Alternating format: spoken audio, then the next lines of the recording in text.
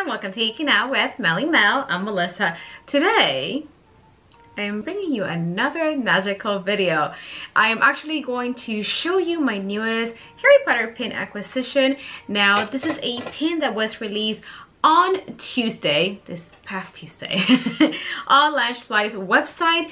This was actually a surprise release because, as a lot of you might know, Loungefly has been releasing mini jumbo pins every Tuesday at 9 a.m. Pacific, 12 p.m. Eastern. These are limited edition box pins and they are mainly Disney pins, but they also have pins from other fandoms. They've had Hello Kitty pins, they have had Ghostbusters pins, they have had Harry Potter pins, which is what I'm going to show you today. And again, just really different fandoms, but mainly Disney. So these Loungefly pins have been something that I have been following every single month because Loungefly is really good at letting you know what's coming out each Tuesday, because every month they'll release a pin flyer. I'm actually going to show you the pin flyer for March, so you should be seeing that right now.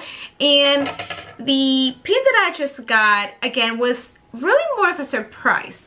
Reason why I say it was a surprise is because this past Tuesday we were actually supposed to have the Funko Pop pin, which was kind of a pin to honor all those pop collectors out there, but something happened that last minute we actually got a really cool limited edition of 800 boxed Harry Potter pin. So I ordered that as soon as I heard that this pin was live, which actually is still available. As of the time that I am filming this video, the pin is still available. So you see, I had a squirrel moment.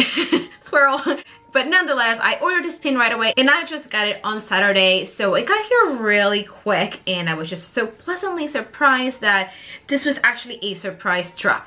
But let me stop talking and let's see this pin. Alright, so before I show you the pin, I wanted to point out that I am wearing a bow band. I typically don't wear bow bands, but my friend Amy over at Geeky made this bow band for me. She actually gifted this to me a little over a year ago, but I just had not shown it to you guys. This is actually supposed to be potions inspired, like a Harry Potter inspired bow band. It actually had a little cauldron right here, but it fell off. But nonetheless, it is still a super cute bow band, more focused on making Harry Potter inspired jewelry and Star Wars inspired jewelry. So if you like any of those things, definitely check out her Etsy shop, Geeky. But now, this is what I wanted to show you guys. So this right here is the newest Harry Potter pin released through Loungefly's website. This again was a surprise release, and as with all the Tuesday releases that we get from Loungefly, this is a mini jumbo box pin. All of these Tuesday pins come in boxes similar to this one, and I really love the packaging. So let's get a closer look.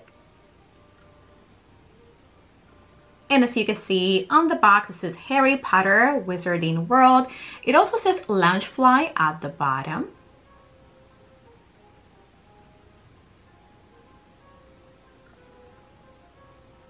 And here we have a look at the back of the box. Again, it is a limited edition of 800.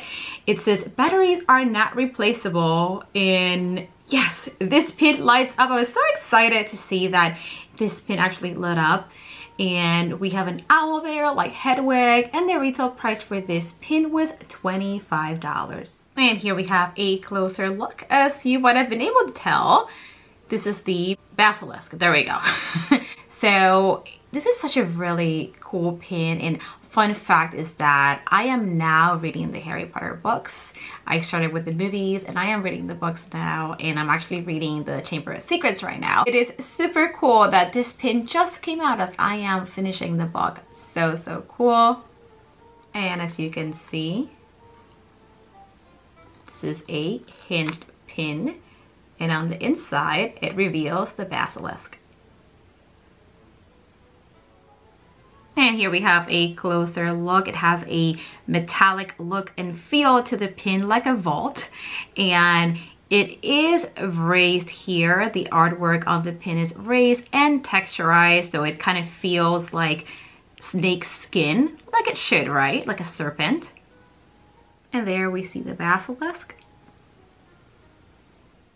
And on the back of the pin, it has a button that you can press for the light to come on.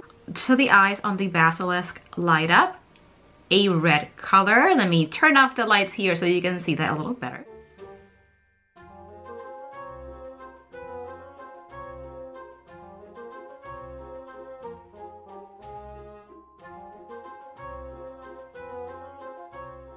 And here we have the back of the pin. It has Loungefly's waffling on the back, which is the crown.